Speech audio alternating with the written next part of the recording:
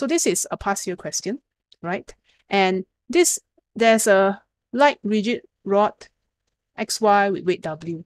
So later on, there will be another recording to show you how you can use the vector resolution method to solve this question.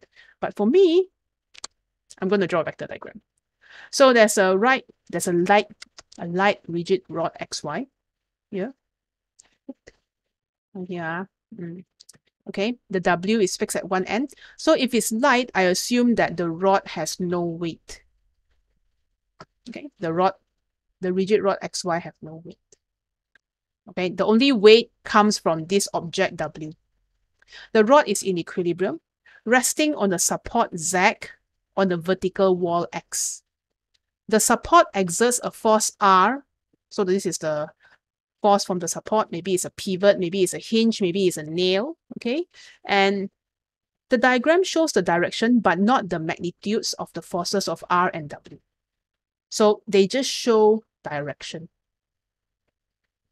Okay, what is the direction of the force on the rod at X? Well, what you could do is you can extrapolate the line of force for W. Let me change color. Extrapolate the line of action for W. So I will draw a line like this. This is the line, okay? Or you could draw, I guess, a vector line, a dotted line now. Extrapolate the force. I'm going to try my best now. It's not going to look very straight, okay? And you can extrapolate the line for R. Where will they intersect? They will intersect somewhere down here, okay? I'm going to now pause and draw a better line. Okay, so this is my best attempt. The line of action of W is like this. The line of action of R is like this. And they intersect here. Meaning the line of force on X must also join here. Okay, so I'm going to change color and draw that line. Wherever this force is, it will be in this direction. Here. This will be the line of action of the wall on the rod. So that means the direction of D. I mean, I don't know what the magnitude of D is. There's not enough information and I probably need to calculate. But if I extrapolate all of this, they should all meet at a point. See, all meet at a common point. So this will be your force at F at point X, Fx. So the answer is D. Okay, extrapolating helps. It makes answering this question easier compared to resolving. But resolving always works as well. All right. One more thing I want to point out is, you see, this force of the wall on the rod is pointing diagonally downward, but this force of the wall on the rod is pointing diagonally upward. So this R force, it may be, okay, maybe I shouldn't call this X, maybe I'll call this R. It could be pointing up, it could be pointing down, we don't know. But the whole point of this Rx here is that there is a component that is the normal force. It is the friction that changes direction. That's why this R can change direction. Sometimes your friction will be downwards like this. You know why? Because maybe this W is very strong and this rod is about to slide up. So the friction must be acting downwards. Okay, so friction acting down because the NX of rod about to slide up. You don't need to know this, but this is why the direction of R will change. Because sometimes the rod will be like sliding up because W is providing that clockwise moment. So you imagine the system is like this, and then you pull on, am I pushing in the right direction? Yes, and you pull on this side. So the other side, pull on this side, the other side will slide up. Pull down on W, this side will slide up.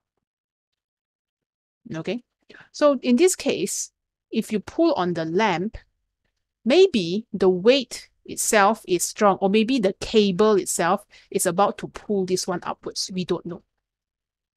Okay, so always use this extrapolation, especially when the question didn't give you any values. You can't calculate, right? So by extrapolating, this will help you decide where the direction of R is. Okay, so in this case, you could say, teacher, wouldn't the lamp pull the metal rod? This side will go up. Yeah, but the cable could also be pulling, so you don't know. So always extrapolate and look at the direction of forces in this case. So the answer is common point, intersect at the common point, net torque 0. Look for the intersection. But how would the diagram of forces or your vector triangle look like for this particular rod XY? Pause the video, draw first. Then you play again and see whether you and I draw the same drawing or not, okay? I assume you already pause and draw. You got some triangle on your paper. All right, let's check out your triangle versus how I would draw mine. Okay, first things first, I'm going to draw W. You know why? Because W is the easiest to draw. W is always downward one, ma. So maybe I draw W like that low. Teacher, what length? Don't know, because you don't know the magnitude. Don't care. Just draw like that. Okay. All right.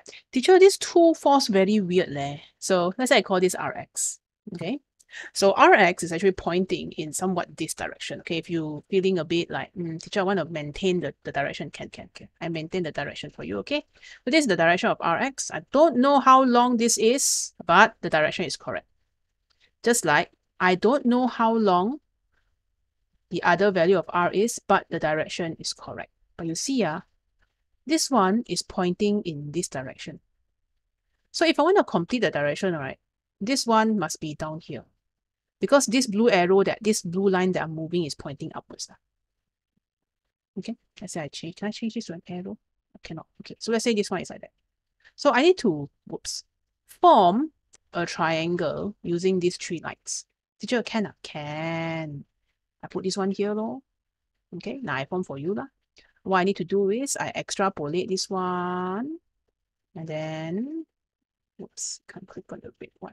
And I extrapolate this one, and they will eventually intersect. This is my vector diagram. Okay, of course I can do this on a digital tablet, but you should be able to just draw the direction, draw a short arrow, and then just connect everything into a triangle. So draw a short arrow in the direction of R. Okay, how do I know I'm supposed to put R below? Because, well, there are actually a few ways to draw this, but, you know, this is W, and this one here is Rx. You get that cyclic triangle. Okay, so I think my reasons for putting this blue one down here is because if I put it up here, I can sort of still get a vector drawing like this. But my Rx, this one is pointing away. So the value of, the R is pointing away. If this R is pointing in this direction, then cannot, right? Where's your cyclic triangle? R and W cannot be pointed in the opposite direction. It should be cyclic, one after the other. Okay, can. All right, I think that's it for this one. Go find more examples from all your past year question. You go flip around, okay? Flip around. Try to find some questions, draw some triangles, okay? Just to make sure that you're familiar with your vector drawings.